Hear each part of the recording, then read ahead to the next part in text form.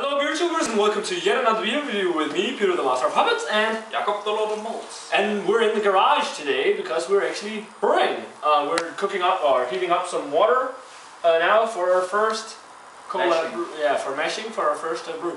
I have brewed before, but this is Jakob's first brew, and the cameraman Lasse is also helping. That's why there's 3 glasses here. He's also going to be tasting the beer we're going to be reviewing.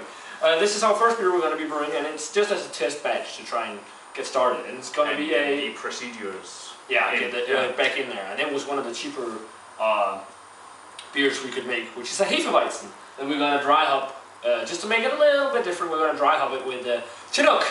So that's going to be exciting. But the beer we're going to be reviewing is a beer that was given to me when I was in Sweden, in Gothenburg. And it's the Oppigårds Drakens DIPA. Oppigårds, it simply means the Dragon's Double IPA. And it's on 8.5%. It was given to me by Henrik, met up over there, pretty cool guy. Thanks a lot for the beers, Henrik. It's a double IPA on 8.5%. And the thing about this beer is that it is the winner of a Swedish homebrew contest.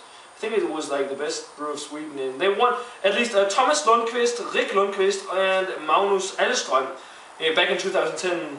Won this in the Swedish SM Swedish homebrew. That's a homebrew contest in Sweden. It's sort of like the Mästerskaps, Swedish championship in brewing. And it's a double IPA, and it says something like it's now been brewed in bigger scales at Oppigårds Brewery, so that the general public could taste it too.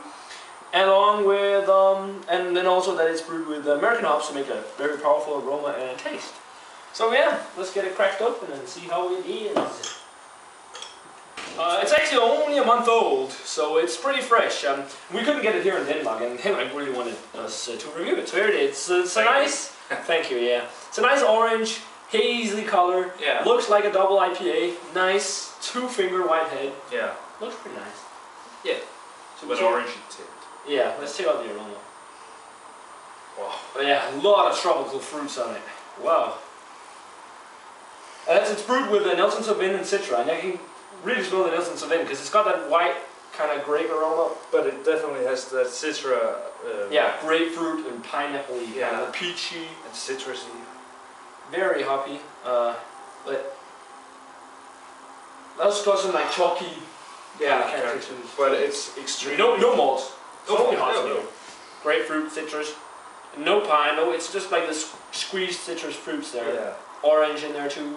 It smells really nice. I'm ready to dig into this. Let's do that. Cheers. This is apparently Sweden's best double IPA, so yeah, let's give it a taste.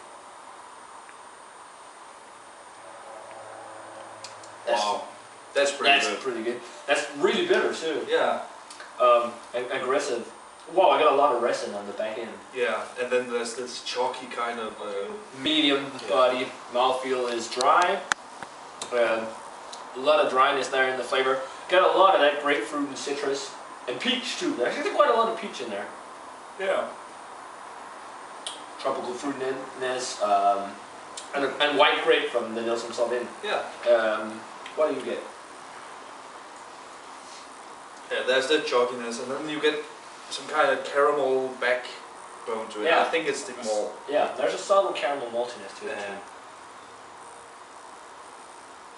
It's just extremely refreshing. You get that fresh squeezed hop juice. Yeah. Oh.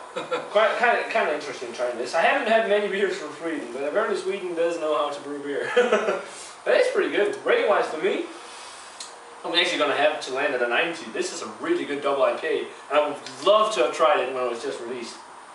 I would definitely be trying to get this. Yeah. It was released in Denmark too. And you can't taste the alcohol. No, not at all. Almost 9%. You don't taste it. I'm letting it a 94. It's definitely worth picking up and drink fairly fresh. Yeah. I'd say don't drink it much older than this. I haven't tried the fresh one, but I could imagine it's more fresh. Yeah, and the more juicy flavor. Yeah, but 94, balanced, drinkable, really awesome. Good. Double IPA. So yeah guys, that is it for the Oppigårds Drakens Double IPA from Sweden. Definitely let us know what you think about it if you've had it, and definitely check it out if you are still able to get it somewhere in Sweden. I don't think so, because it was apparently sold out pretty fast. But yeah, let us know, and as always, remember to comment, subscribe, all this stuff, and we're going to say cheers. Cheers. And we're going to see you guys in another beer review.